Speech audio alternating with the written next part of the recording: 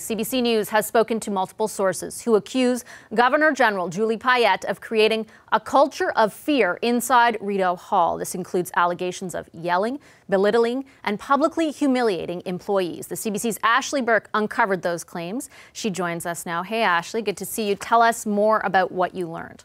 Actually, multiple sources describe behavior that you would not expect from a Governor General, to the point where people have been brought to tears. You know, I spoke to about a dozen sources. Some are government workers, some are former employees. We gave them, we told them they could be anonymous because of the fact that they could lose their jobs, or they could damage their reputation moving forward, their careers.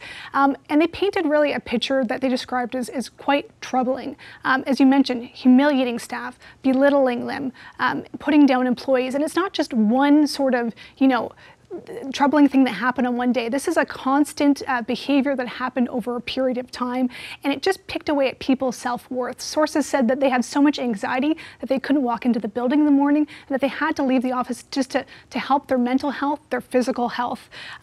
One source described going into meetings being like an interrogation. So your work was picked apart in front of your colleagues at great length. They felt incompetent, and it just was publicly humiliating to be put down like that. That's one of the examples we received from many sources.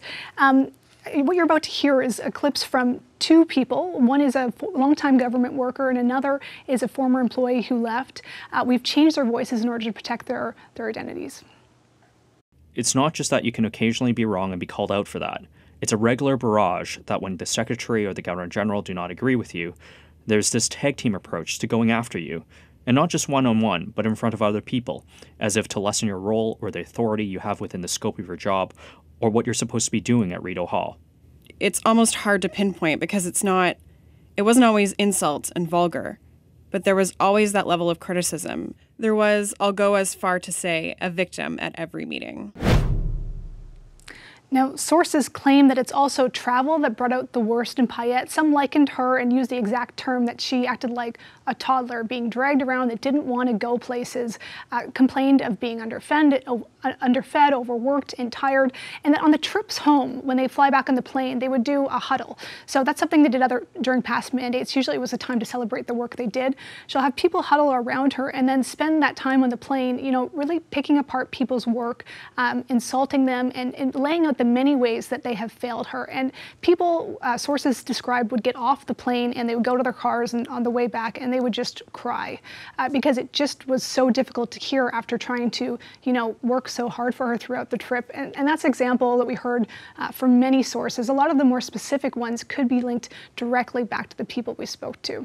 I know that you reached out to both the Governor General and the Prime Minister's office for reaction to this, for comment on this. Just quickly, though, I want to ask, was there what's the turnover like there? What does that tell you? Yeah, and I guess I should note first as well, it's not just the Governor General that's responsible for this. Multiple sources says that it's also the Secretary, Assunta De Lorenzo. She's Payette's longtime friend who was hired on this. Essentially, it's the deputy role in the office.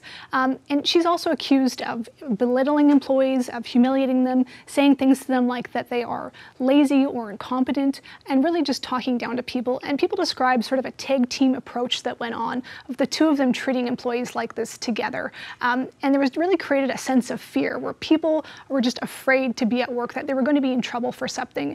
In one case, it's been described to me by several sources that Madame Payette actually threw people's works and said, "This is shit." Like, it got to that point where people felt just publicly humiliated about what was going on. And this did lead to a lot of people leaving. We've experienced a wave right now where during the pandemic alone, there have been 4 people in the communications department that have left. This is a small department, including 2 other people. Another 2 other people have gone on leave, and a 5th person is leaving this week. And that's the second sort of wave like that we've seen after Madame Payette's first year at Rideau Hall. There was also 5 executives who left in just a couple months span. Now, her herself has rotated through a number of executive assistants, and so has so has De Lorenzo. She's had 4 in just a 2-year period. That's not what you normally see. These are people that normally work there for a lifetime throughout their entire career. These are not jobs that you just walk away from. But people said that they just there was no recourse for them, and they just didn't feel like there was any way for them, like for anyone to step in and do something, and they didn't know how much worse it could keep getting. So like I said, you brought these accusations to the Governor General, her office, her spokespeople. What did you get in response, and from the Prime Minister's office as well? Yeah, well, in a statement, the Prime Minister's office said that everyone has a right to a healthy workplace and referred our specific questions about the allegations to Rideau Hall. Now, when we went to Rideau Hall, the press secretary for the Governor General responded and said that she deeply regrets this reporting that we're doing and said, quote, that it's in stark contrast to the reality of working at Rideau Hall. And she said it obscures the important work done by their staff that are representing Canadians. Now, the press secretary also really defended the process they have in place, the HR process, the ombudsman process that they have. And she added that they take these matters really seriously and that no formal harassment complaint has been issued. But sources I spoke to said the problem is that they haven't filed official complaints or harassment complaints because they just go to De Lorenzo, who's allegedly part of the problem, and Payette. They feel it's a closed-loop system. There is an ombudsman they can go to with Public Service and Procurement Canada, but that person doesn't have the power to investigate or register complaints. They really just create a safe space in order for people to, share their feelings and work on their own careers. However, there's a sort of a systemic problem issue. They can go to De Lorenzo, but again, as I mentioned, it's part of the problem. So people just said there's no recourse here, and it doesn't seem like something will be happening. Well, my guess is there'll be a lot of reaction to this, and I'm sure you'll bring it to us when there is. Thanks so much, Ashley. Welcome back to Power in Politics. I'm here with the Power panel. I want to turn back to that exclusive story we had earlier in the show from my colleague Ashley Burke. Multiple sources have come forward to CBC News to call out what they say is a toxic environment inside Rideau Hall created by Governor General Julie Payette. Several claims of employees being berated and reduced to tears, and that workplace harassment has led to high staff turnover. So what can be done about it? Should there be anything done about it? The Power panel is here to weigh in. Supriya, Shakir, and Françoise. Shakir, I'll start with you. What was your initial impression reading Ashley's story? To be quite honest, it's breaking news, but I think we've kind of heard this narrative before of the Governor General. I remember during her first year, there were numerous articles talking about her not really appreciating or respecting the tradition and protocols in the office, not really sure what she was getting herself into as far as assuming the role of the Governor General. And I think she had an end-of-year speech or whatever on TV. And she said one of the things she wanted to improve on was communicating better. So I think we're seeing through this article that she hasn't really done a good job of being a better communicator. And I mean, nobody wants to see staff or any employee in an unhealthy work environment, but I mean, that's what we have here. But again, given what I've read as far as her first year as the Governor General, I wasn't extremely shocked, but obviously it's disturbing reporting given the way staff were being treated in that office. Françoise, what did you think? As a labor lawyer, it always hurt me to read this or hear about this in the media because it goes against all my fibers. I mean, as an employer, a lawyer, we train the people not to discuss these matters publicly. But sometimes, sadly, though, there's employees who just feel that nobody is listening and they have to take those steps. I cannot discuss the content because I have absolutely no way to verify if what is said is true. I read the comment or the press release from the Governor General office saying that in the last years they've never had any official complaint through the actual way that can be done, but talking about unionized employees that could file a grievance and things like that. So it's hard to know. I heard, like Shakir, that it was maybe not easy the first few years, but she's a strong woman, not to justify anything if any of the things mentioned are true. I kind of thought that her last 6 months, she was growing into the job. I thought she was much better, more people. I saw her during the 11th of November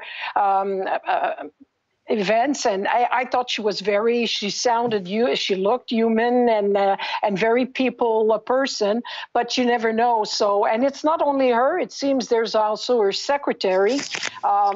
We'll see. We see that the PM office doesn't want to touch this because they turn it back to the GG. I'm sure they have enough with the we, and they don't want to go into the GG either. Yeah, they basically reference the statement from the Governor General that you talked about, Francoise. And before I head to Zakharia, I'll just read a little section of it.